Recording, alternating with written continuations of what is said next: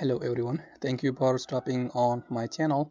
In the previous video we worked on the operation reports in this hospital management system Aliveware and Laravel project that we are contributing to. So in this video I would like to work on request appointments, and we already have the form for this where patients can request an appointment by themselves from the website.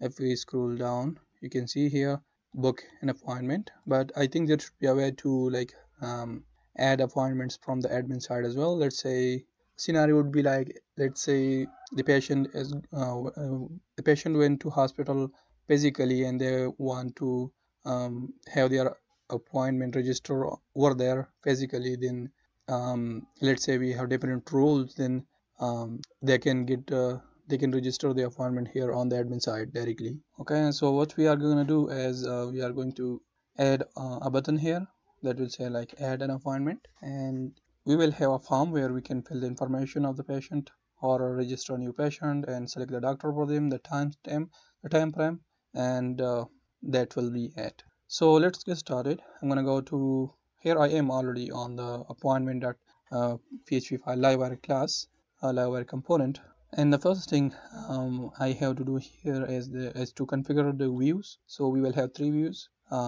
listing, and add appointment, and edit appointment. So let's get started.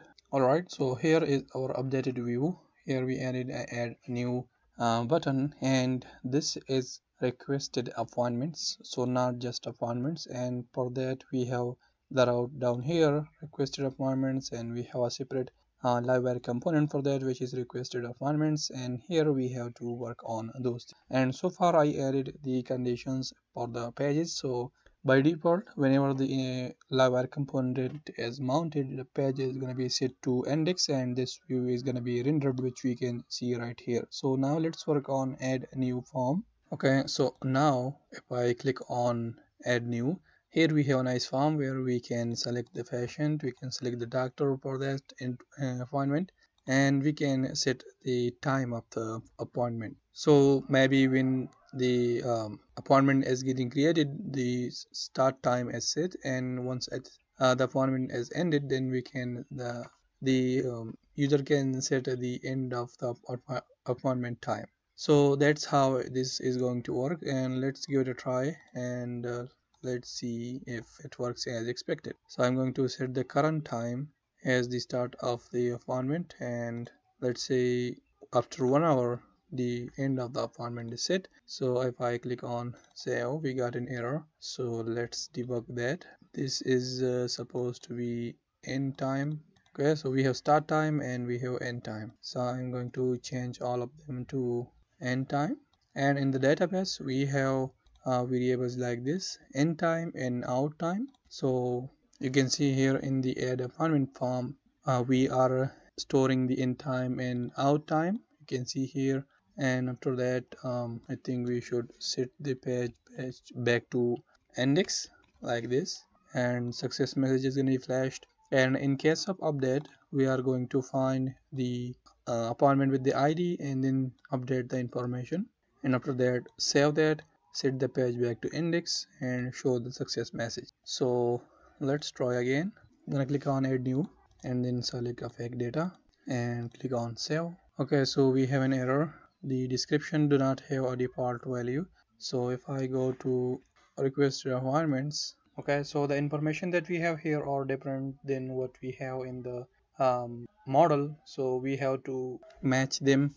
And I think the approach we use down here is going to be useful in a scenario where the existing patients wants to have an appointment, and maybe we can do just like this as well. Maybe the new patients comes in and they want to have an appointment.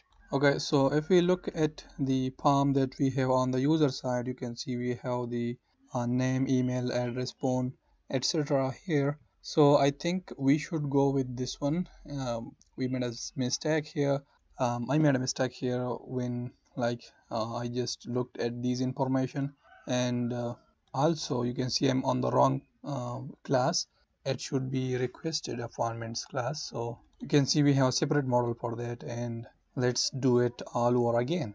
Okay, so I added the information that we have in the request and appointment migration, as well as in the model of the requested appointments. And now you can see here, when adding a new request appointment, you can add the information that is available and we have configured in the migration. So first name, email, phone number, address, and the time of the appointment, and a message to the doctor. So now we need to work on the back end of that. So let's do it. So I'm going to select the information that we have to store in the database like that, and then come down here. We can add validation for them, and I think we don't have the doctor fields here, so we have to add that as well. But before that, let's do this thing. So all the fields are required and a comma at the end, and now we have to add doctor into it, and we could add labels as well, like time here and a message here, just like that. And now the doctor, so we already have done that, I guess, somewhere. So we can just copy and paste that part into the requested appointments.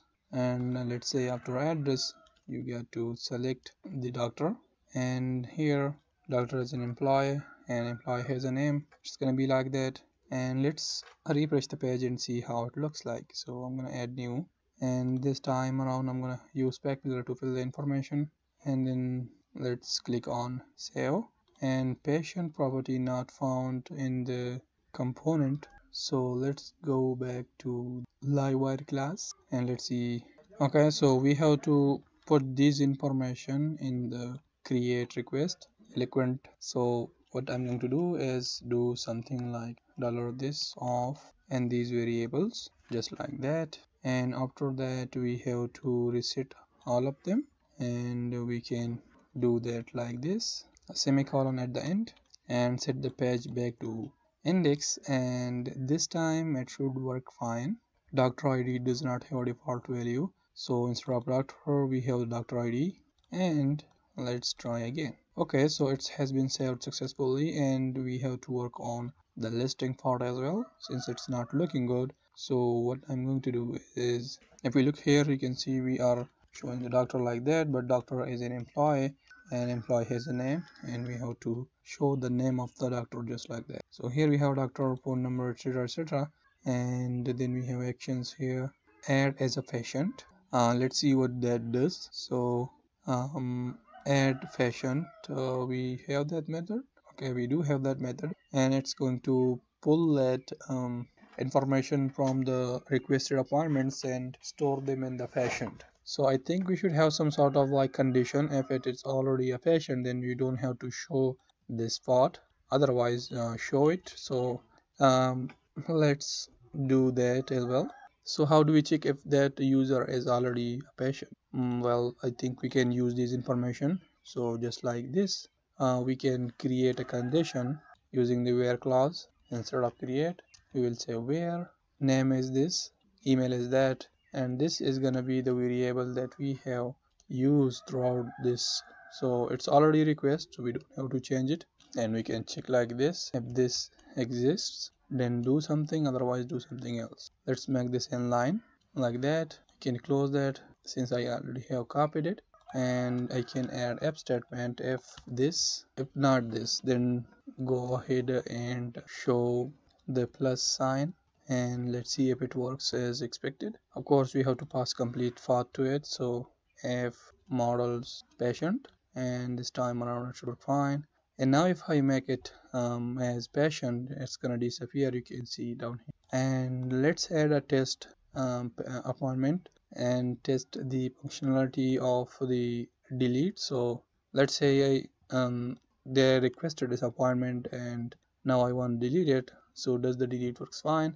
And yeah, it does. So that is all about the requested appointments feature of this open source Laravel plus Livewire hospital management system.